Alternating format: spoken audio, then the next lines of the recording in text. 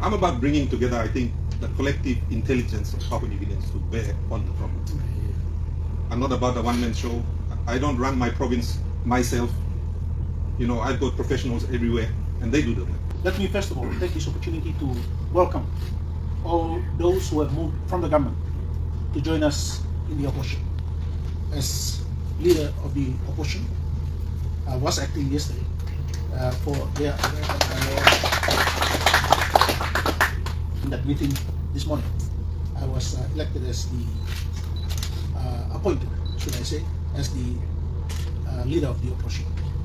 Next to me, on my right, is the deputy opposition leader, who was appointed also in the meeting this morning, and that is none other than Mr. James Nomane, Honorable James Nomane. I would like to use this time to say thank you to the senior leaders who we think should be taking this role, but they have seen there is a need for new, fresh leadership in the opposition, and not only in the opposition, but maybe in every facet of leadership, that we should be looking at grooming young leaders. And I think so today we have my colleague here, James Nomane, who's been appointed as the deputy opposition leader, and I myself as the opposition leader, and we are thankful again for the opportunity to lead. And with the concurrence of the leaders that we have here, party leaders, the governors, and the open members, it is my great pleasure to announce to the people of Papua New Guinea, to announce to all our public servants, working class people, our people in the villages, right throughout this, to the highlands of Papua New Guinea, to the coast. We are proud to announce, as a team in the opposition, that Honorable Governor of East Sepik Province is our nominee for.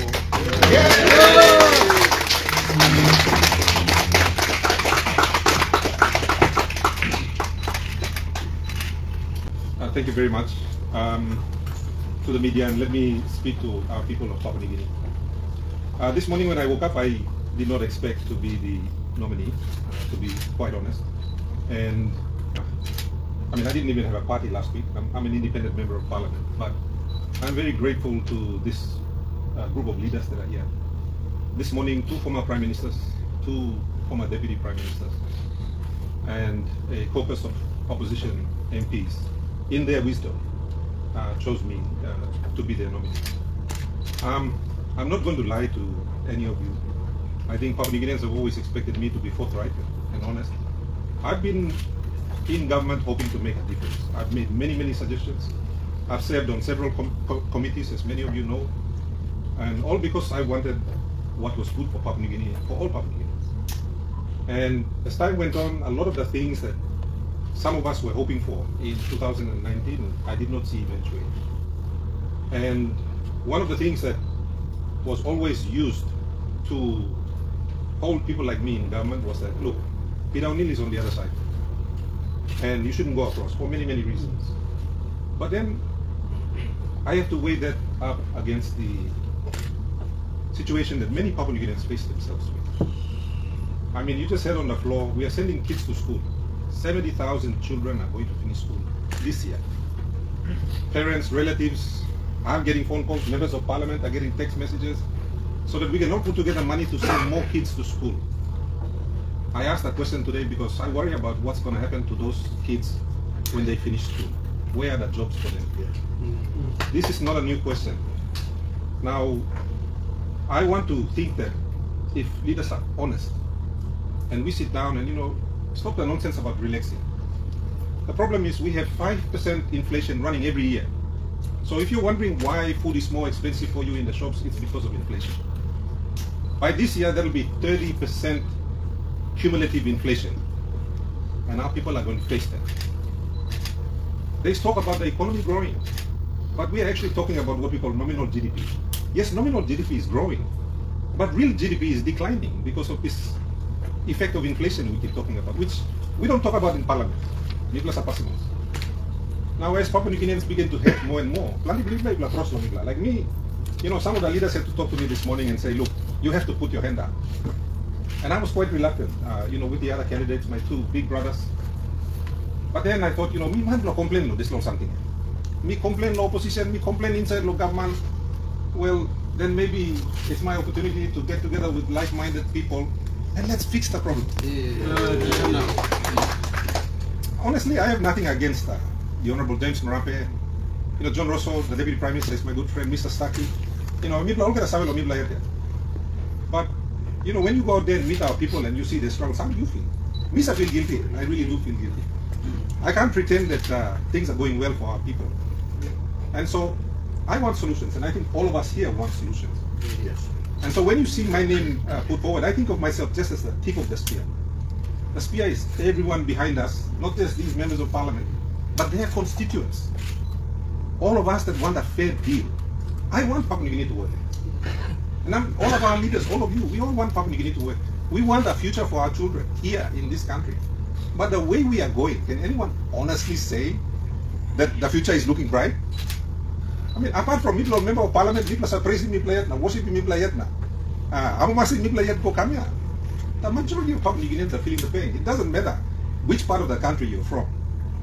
And so, I think this group and those of us who have been discussing these things, this group of leaders, we are about resetting everything. I want what I call a hard reset.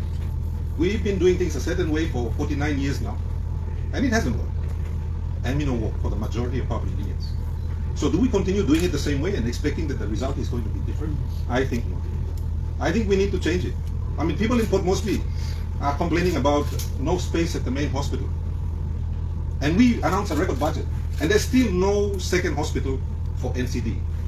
I'm sure Governor Pakop and his team of leaders would like to have the money, and they would like to make the call to build their own hospital for the people of NCD.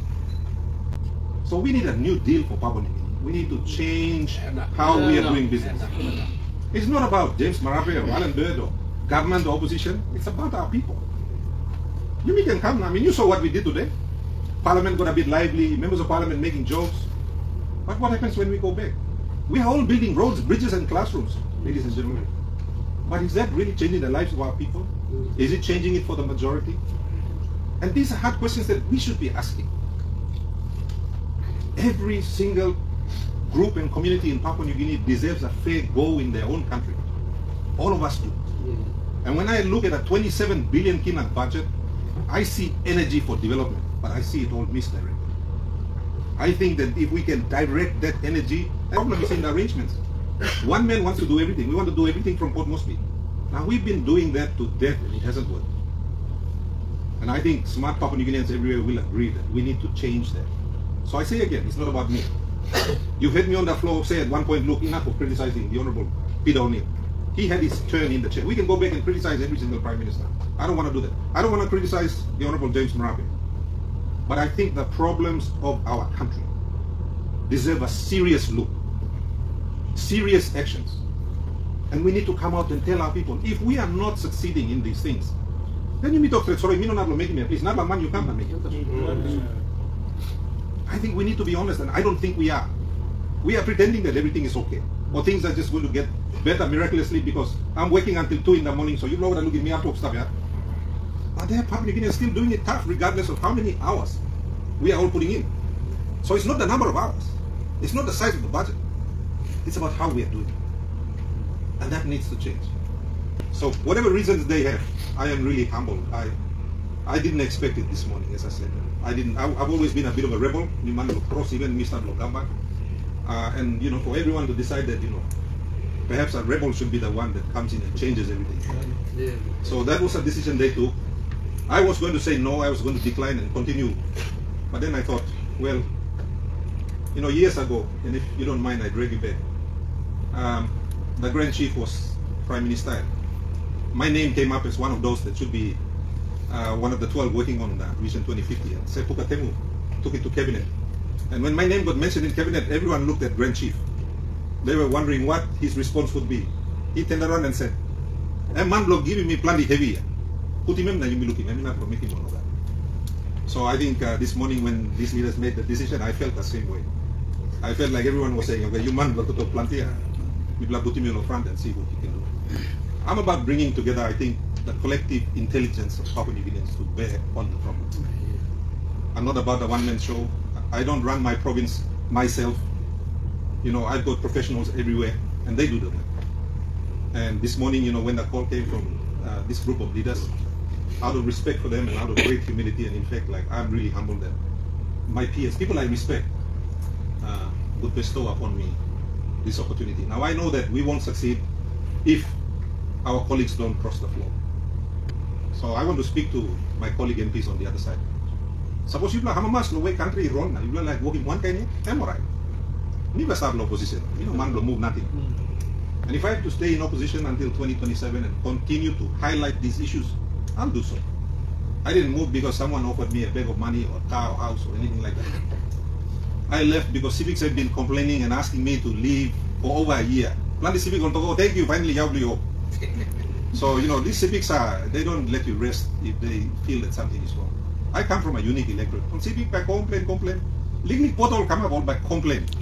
I went to Leh and I saw this portal from Nadzab all the way to, I don't know that place, but Bunbaksad Lomi close to Lucia, and I thought, my goodness, civic here, legally portal come up for 1 month, or civic complaint. Or more way in pen close to 10 years of passing house and stuff. But that's the kind of electorate, the kind of people I represent. Every single civic will complain when something is wrong. And I bear the brunt of those criticisms. No power will blaming me. Police no work will blaming me. Ogarasani no work will blaming me. And then I realized, well, that's the civic way.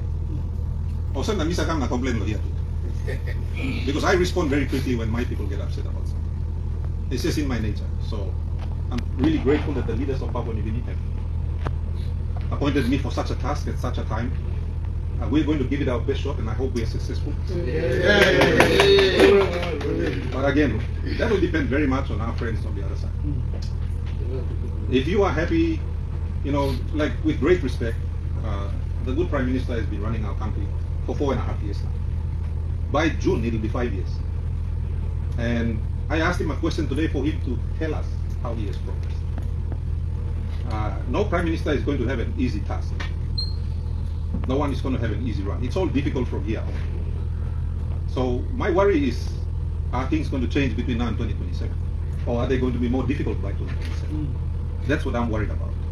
We cannot continue to push problems onto future generations. You've seen me raise issues around the debt, not just the normal debt that we have published, but debt that's sitting all over the place. You know, at some point that debt is going to find its way onto our total debt. We haven't done population yet.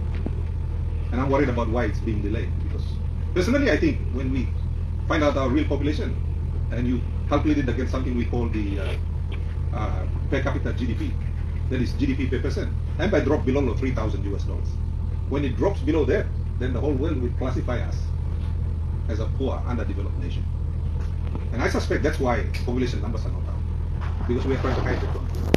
We can't keep doing that. We've got to admit our real situation and we've got to fix it. And really, it's up to the members of parliament. You can fight in Brosna to you got number, but is your number going to fix the cost of living crisis? Is your number going to fix the unemployment crisis? Is your number going to fix law and order? If your number is going to fix all of these problems, then fine, we respect you. And we will continue to hold you accountable. But if you having a big number is not going to help the ordinary Papua New Guinean on the street or their children, then perhaps you need to rethink your position. It's not about us. It's not about me and my fellow leaders here. It's not about our colleagues in government. It's about you. And we should always be making our decisions based on you, and not just you. The children that you have, the future that you want. And this is the thing that I think we should be doing. And it shouldn't be about a personality cult, praise and worship. We need to stop that nonsense. So I think I've spoken too long. But once again, let me just thank all of you. Thank you for your participation.